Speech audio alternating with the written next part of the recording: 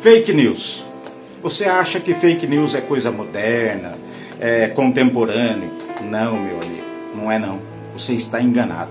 Eu fiz aqui algumas anotações, comentando aqui algumas das maiores fake news da história da humanidade. Vamos começar pela morte de Cristo, Jesus Cristo. Esta, sem dúvida, foi a maior de todas.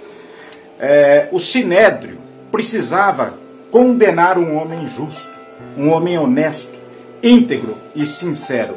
Então, o que eles fizeram? Pesaram sobre Jesus Cristo a acusação de impostor e condenaram ele à crucificação, morte por crucificação. Esta foi a maior de todas. Mas tivemos outras. Por exemplo, o apóstolo Paulo, que morreu decapitado em Roma. Outra fake news absurda, sempre vindo de quem? Do poder, das pessoas que se matam pelo poder. Muito bem. Aí nós tivemos, além do apóstolo Paulo, vamos pegar aqui, já que eu estou falando de Cristo e seus apóstolos, somente o apóstolo João morreu de morte natural.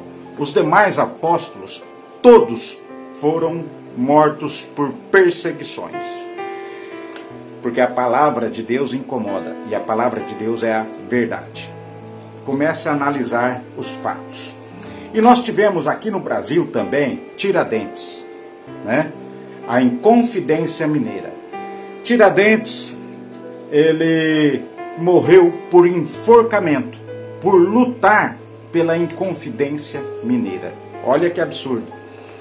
Temos também Mandela, né, que lutou pelo apartheid e foi condenado à prisão perpétua. Percebe que em todas essas condenações, em todos esses erros jurídicos, quem está por detrás?